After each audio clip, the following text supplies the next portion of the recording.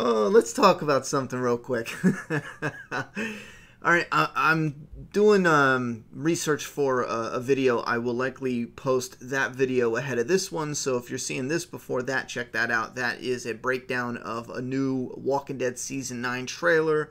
It has to do with Rick and Daryl and conflict breaking off with the Saviors. But anyway, I was doing research and I needed to pull a specific image that I seen days ago, which led me to Twitter because that's where I found the link. And this popped up and I was like, oh, what is this? And it's she's going farther than any villain has on Fear the Walking Dead. And I didn't recognize this image. Someone said it was from Captain Marvel, and I was like, all right, I guess it's a poster I just didn't recognize. And up here it's remember where she corrected the one girl? So I don't know, man. Out of sheer curiosity, I just thought, let's see what kind of comments we got. I mean, I don't know. I'm not liking the villain. Let's see if the fan base is liking the villain. I might be the only one, you know? So we go down and it's like, y'all see this shit? I don't know what that means, good or bad. Let me move my bang so I can read that again. A couple memes, you know, GIF memes. She actually thinks I like her. That dumb bitch. That one's funny. And again, you don't know if this is positive or negative. You're not really sure. Maybe it seems a little more negative, like more people are laughing at this post than with it. And then you just get down to here, and it's bad. It was like the recent The Predator post where they said, all Predator fans, come to this one spot and let's discuss The Predator. And they were all like, what, discuss how bad it is? It was bad. It was vicious. Anyway, let's see. This looks like a parody because Season 4 is a parody. Poster on the same level as this season with a little image of ratings going down. Ouch. Why does this poster look so bad? Because shadows don't exist and the cutout is super amateur. Whoever made this should be fired. I think this was just something, and they do this all the time, where they just slap it together to keep the the website active and relevant. You know what I mean? So I don't think, I don't know, but I get what you mean. It is one of the more slapped together images. Who made this? A 12-year-old with Photoshop? I don't know what that was, but act like I didn't even see it. Why does outside look like Minecraft? Got the bird flipping here. Me, with all the mess the show has become without her true leader, a.k.a. Madison. Worst villain ever, like just awful. Alright, I guess I'm not the only one who doesn't like this villain. Like, did someone just say, you know, let's just get a female version of Morgan when he was all crazy, killing everything near him? Oh, let's give her a staff too. That would be original and neat. Next, we are going to see... she studies Aikido also. Laugh out loud. What annoys me more are fans that defend her character saying best villain to date. That's no villain, just some crazy, lazy writing. Try to give her context. Lamest villain of all time. Well, that's not saying much. Fear hasn't really had a proper villain before. That's part of why I liked it so much. The world isn't divided into heroes and villains. It's just a bunch of people doing what's necessary to survive. Everyone is capable of good or evil. I like episode 13 or 14, but the villain is not good. Nah, she gotta go. Look at that gif. What else we got here? A little middle finger. All right. Yeah, this is ouch. This gif. That's disgusting. I saw this somewhere else and thought it was a meme. They were serious. Ouch. Jesus tap dancing Christ. What are you people doing? What are these tags? Purge AMC, Fire Scott Gimple. Ow, he always gets blamed for everything. Someone running the Twitter feed here gets Scott Gimple in trouble out of nowhere. Boycott AMC. Wow, that's a bit harsh. Fire Jenna Elfman. Ouch. Bring back Dave Erickson. Bring back Madison. Well, you can't do that. I mean, they're gone. It's, you know, what's gone is gone. Except for Madison. Actually, you could bring back Dave Erickson and Madison, to be honest. Again, we didn't see her die. How come I can't watch season 1 on Amazon Prime? When will I be able to? When the season is done. Season 4, he meant. So nobody helped her, and she went nuts. I believe it was a combination of both. Her husband was the love of her life. No one would help her. Plus, she may have had mental illness before the apocalypse. Maybe more of her story will present itself. So there's a more positive one. Hopefully they give her some depth, cause not vested in her as a villain yet. Sorry, but one-dimensional. Joke, question mark. Nasty woman. See what I did there? Love all the new characters this season. Love the disabled diversity. Hate this villain. Worst villain from either show so far. I have to agree. I can't stand this villain. Instead of continuing a quality show led by Dave Erickson, we get this. Wow, if this season did anything right, it was to make the main show look good again. Ouch. Ouch. Come on, what do you think? What in the... How anyone thinks this was acceptable is beyond me, but they also thought the show was good too. Yikes. Wow, I don't know if... I'm rarely on the Twitter... The Fear the Walking Dead Twitter, man. Is it always this brutal? Love your character, don't mess with teachers. Okay, we got a positive one.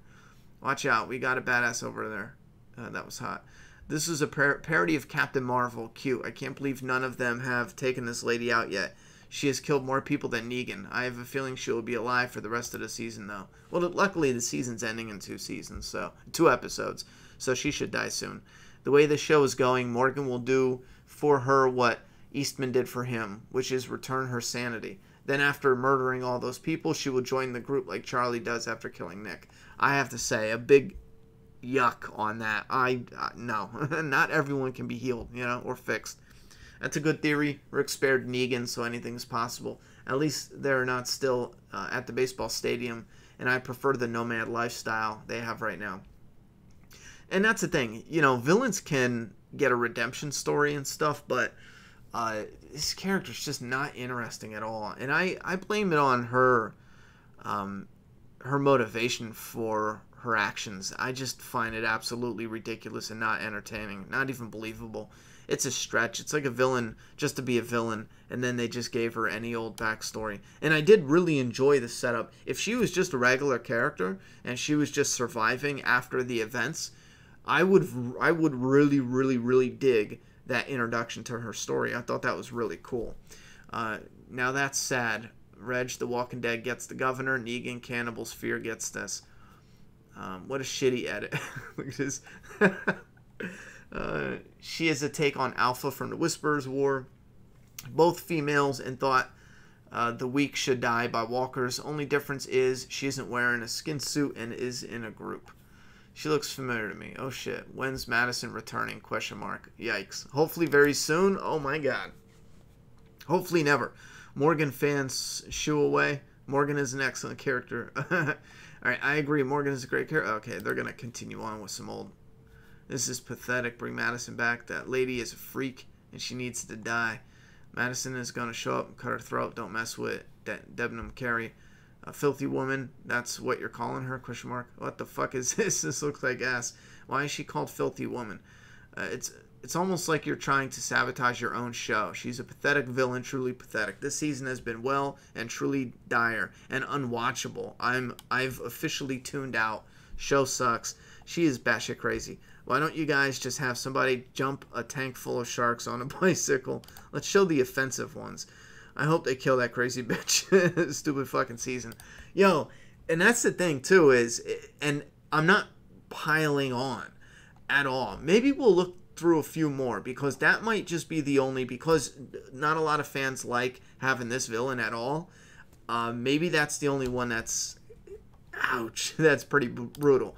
Cast and crew talk about Morgan becoming the leader. Let's see. So y'all put a man instead of a woman as the lead of the show, but now the ratings keep dropping apparently. The takeover went wrong for AMC. No one likes Morgan. The show is crap now, and the new showrunners ruin the show. Ouch. Where are you coming from? So y'all put a man... you're a reject. Can we get over this man-woman bullshit that everyone's going on and on about? I mean, the media don't stop. People don't stop. And it's only drawing a wedge between people that normally would agree. You know what I mean? Anyway, I don't think even this... And again, it has nothing to do with a female lead or a male lead. It has to do with a good story. You know what I'm saying? Bottom line. I don't think even that is the problem. Even if Madison came back, which she should, the writing is terrible, direction is horrible, and the showrunners don't know what they are doing. They tried to reboot a series that didn't need a reboot. I agree with that last part. They did try to reboot a series that did not need a reboot. And another thing, too, is I truly enjoyed the first half of the season. And this is what it feels like. Fear the Walking Dead feels like this. They came in with the fire, the passion, the fury to get this done. And somewhere along the lines, AMC slapped them in the face and they said, we're out of money, so figure something else out. And I don't want to just blame this on AMC right now, because everyone's at fault at this point. And I'm talking about AMC and the creative team. AMC, because they're constantly suffocating the budget on both of these shows. It's pretty much fact at this point. If anyone that has hard evidence that they give both of these shows enough budget that they deserve, don't compare it to some show that takes place in a house constantly and it's sets and shit like this. No, you're doing a post-apocalyptic show. You know you're going to need a bigger budget than most shows that take place indoors that have sets and yada, yada, yada. And I'm talking about like even permanent or temporary sets for the seasons. Anyhow, and even post-apocalyptic, you can't, it's not just like, let's shut down a city street and you film your show because you don't need to change the world. Anywhere you film in the Walking Dead universe, you need to decay the universe. You need to decay the world. And I think that's what makes it frustrating when I want variety in some of the city and see different landscapes and see different environments. No matter what, you're not going to get as much. You are not going to get as much at all, because they need to decay every single thing around them. And we do get some, like with the hospital, we get that one little shot. But that's what I mean. We're not going to get an extensive, they're going throughout the city. You need to put them in the building and maybe get that rooftop shot of some background. And it's happening at the end of the season, when the previous seasons we had what? Or the previous episodes we had what? Strand and John Dory out in pretty much the middle of nowhere, that they could have just found that location, dirtied it up, and then used some CGI. They had the storm with Charlie and... what's her name? This girl right here, Alicia, in a house. Again, they just find a house that's out of the way somewhere. Same thing with the girl in the SWAT van, Al, with June, the girl with 7 names. Same thing with them. They were kind of like off the way in different roadsides, as far as I can remember. Did they even go into a building in that episode? I don't even remember. It doesn't even matter. I think they just filmed like off the side of the road in their van. But that's the thing. You got to pay attention to wherever you're filming, because you have to decay the entire world around you. So they do need the budgets. But when I'm watching this season, it really feels like that. It really feels like they were on a roll and they blew their budget, and then they had to make some changes, and now it's just tires spinning in the mud. I agree with Lenny. Morgan shouldn't be leading the show. Madison should. Oh, Lenny said that. We don't want him. It's a no from me. Look at this guy. He's like, nope. Perfect gift. The Filthy Lady backstory was okay, but her motivations for being a villain are unrealistic and silly. We want the realistic outlook that Old Fear gave us, not this slow-moving crap of a season with flat characters. Bring back Madison. Bring back Dave Erickson. Ouch. And I do agree with this, definitely. Her motivations are unrealistic and silly. Maybe we just didn't get enough in-depth with the character. Maybe they could have done more, because it did kind of jump. It was like people don't help, and then you kind of jumped right into that. Maybe it did need a little more with that character to expand it out some. That's boring. You're boring, everybody. I love Lenny James, but no. Listen, I love Lenny James, but I'm a solid hell no. I want him back on The Walking Dead. Bottom line. Do what you got to do to fix Fear the Walking Dead and get him the hell up out of there. No offense, but when are you killing his character off? Hey, Penguin Squad, don't you dare. Don't you dare. I'm living for all the shade on this post. Man, look at that. Man, you know what? I got to try another. I only wanted to do a 5-minute little video, but I got to try another. Let's just click on a random one. I'm closing my eyes. I'm scrolling. And click. Nope, I liked something. Alright, let's click on that anyway. Well said, Alicia. Okay, fans like Alicia. Make Althea canon. Jesus, enough with the Gimple speak already. It's one of those things that sounds deep, but really isn't. Exactly, I don't know why Gimple keeps doing this. No human talks like that in the real world. Alicia getting Charlie's hopes up for Galveston. It's a dirty beach with brown water. Texas, we're nuts. Alright, give us more. Don't kill Charlie. She's amazing. She's taken her to the beach. Love this scene. I would take Charlie to Carol. Oh, Alicia is in this show? Oh, I see. We love a queen. She always knows what to say. You know that commercial, A Place for Mom? Well, Maybe there's a place for Martha. Cold hard facts. Let my baby be happy. Okay, so we got some positive stuff here. And that's what I'm seeing a lot. There's a lot of people that like Alicia. Let's see here. The second time they've said that, if you're counting. Let's see what this one is. It must be a twins thing. I noticed exactly. Not as bad as the time we stir beef. Definitely saying this at work tomorrow. Okay, this isn't so bad. Here's another Alicia one. Let's see if we got some positive. She can be fine if you let her. Come on, give us... I hate when they combine names, man. I hate it. I have a hard time pronouncing one person's name. I'm not okay because we've only seen 3 minutes of these two this entire episode. Do better. Seriously, forget it. I ain't watching this episode either. Yep, 32 minutes in. All right, so we got some more negative stuff about them. And that is a positive thing. They want more of that character. And that's one thing I think Fear failed on miserably. You should have made Alicia the legacy character. If Madison, if you're killing her off, and you won't have these reject nitwits going, man, woman, blah, blah, blah. No. You kill off Madison. I disagreed with that. I mean, I think they could have done it, but later on made it more dramatic. We should have saw her reaction with finding out Nick died. And then with Alicia, you should have made her the legacy character. Give her a bigger spot. Have Morgan there to be an apprentice to her. Help her carry on. Keep that main focus. That should have been the focus of Season 4. It should have been bringing Morgan in the loop, then wanting to go, but getting caught up with Alicia and being an apprentice to her. Right when he found her, even if they wanted to keep this primarily the same, up until the point where he was with her, remember, before the storm and they got split up, you could have done that. Had her run into Charlie, had her wanting to kill Charlie, have Morgan there to help mediate that, to help try to walk her through there, and then something happens, the storm breaks down somewhere, and Morgan has to go and help, and he gets separated momentarily, and then she finds her opportunity to kill Charlie, and that's when the bird falls down in the fireplace, and it snaps her out of it. They should have done that, and then Morgan rushes back because he realized he only went to do one thing real quick, and he got either shut out, maybe Alicia even locked him out, and then he had his own shit coming on. He finally got in the house, and he sees that she didn't kill her, and she kind of dealt with it in her own way. He doesn't say anything. He lets her grieve and handle it, and then you continue the story like that.